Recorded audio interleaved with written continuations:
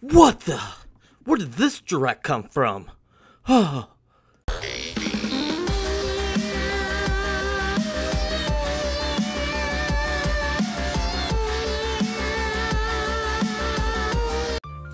guys, what is going on? Narcissus here from RLP Gaming Projects, and everyone, where did that Nintendo Direct come from? Now, there was a demo hinted to be dropping today for Hyrule Warriors Age of Calamity, but a whole Direct? I'm blown away. This is crazy, and guys, this Direct came in swinging, so let's review what was shown. But before we do that, don't forget to subscribe and give this video a thumbs up if you feel like it. So starting off in this Direct, they finally show off details of the game that was most excited for 2020, and that is Bravely Default 2. They released a demo back in March. I played it and I loved it. I loved the job class system, and this demo led to me buying the original Bravely Default that was released on 3DS in 2014, and it's amazing as well.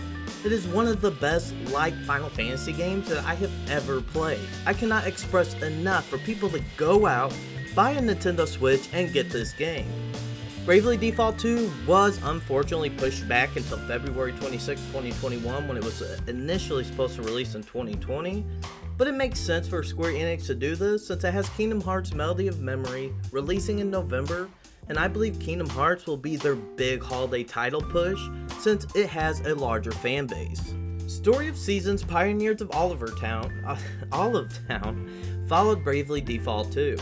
It is a cool looking life simulator game where you run a farm that your grandpa used to own. It uses Japanese anime looking characters, which is really cool, and though it's not really my type of game being a life simulator, it does kind of have me curious though where I may try it out. A new game reveal was shown next, and the game was called Surviving the Aftermath. Honestly, I wasn't too interested in this, so we're just going to continue on. The popular Zelda Breath of the Wild-like game from Ubisoft called Immortals Fenyx Rising, hate that name, is coming to Switch December 3rd, 2020, so if you're interested in that, it is available now for pre-order. I mean, I think it looks pretty interesting, but there are so many games right now to play that I'm just not interested in another Zelda clone, Breath of the Wild clone-like game. Next, a quick reel of upcoming Nintendo Switch games were shown. I'm just going to run through these real quick because I really don't have much interest in them, but I will give you guys a quick clip of them, and I will give you the release dates on them real quick. Bakugan Champions of Vestroia, it comes November 3rd, 2020. Grifflands Nintendo Switch Edition is coming in summer of 2021, and Tropico 6 is coming November 6th of 2020. A pretty big title is making its way to the Switch called Hitman 3 Cloud Edition. This is not really a game series that I have much interest in, but it is cool to see larger titles such as this making its way to the Nintendo Switch even though it's a cloud game. I prefer to get my games physically, but hey, if this is the only way we can get it, then cool beans, let's go. I'm all on board for this. Also, coming on the cloud is Control, a Game of the Year nominee from last year. It is a free 30 megabyte download that is available today, so I'm definitely going to try it out.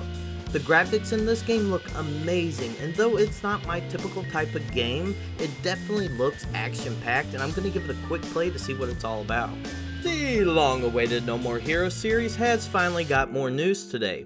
No More Heroes 3 is delayed until 2021 now, but on a positive note, No More Heroes 1 and 2 are being released on the Switch today at a fairly affordable price of $20. So I am considering getting them and trying them out, if I ever get caught up on my backlog of games. Part-Time UFO, a game I really have no care for at all, it releases today. It's a game where it looks like you're flying in a UFO and you stack things in certain patterns, and the more unique or special way you stack things, the higher your score will be.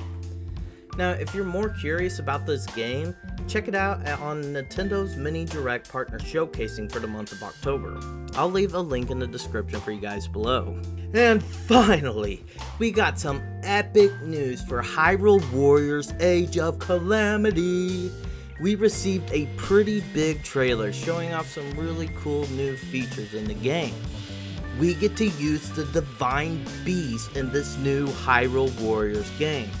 I don't think I've ever been this excited for a Zelda game. Nintendo has masterfully given out info on this game every week, and it has built so much hype leading up to the release date. Not only did we see new features, but we also received a demo for the game today, and it covers the entire first chapter in Hyrule Warriors Age of Calamity, and the progress can be transferred over once the game releases. All I have to say is, good job Nintendo and Koei Tecmo, very good job, I mean damn. I'm going to play the demo of Hyrule Warriors today, and I'm going to try to get my first impressions on the game to you guys by the end of the day.